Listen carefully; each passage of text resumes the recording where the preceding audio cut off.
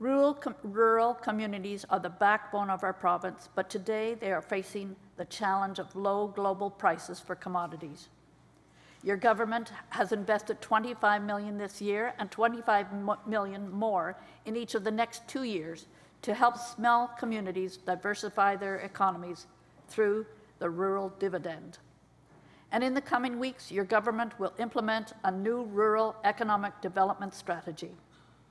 It begins with an unwavering commitment to get to yes on building projects that create jobs in rural communities, projects like Site C and LNG.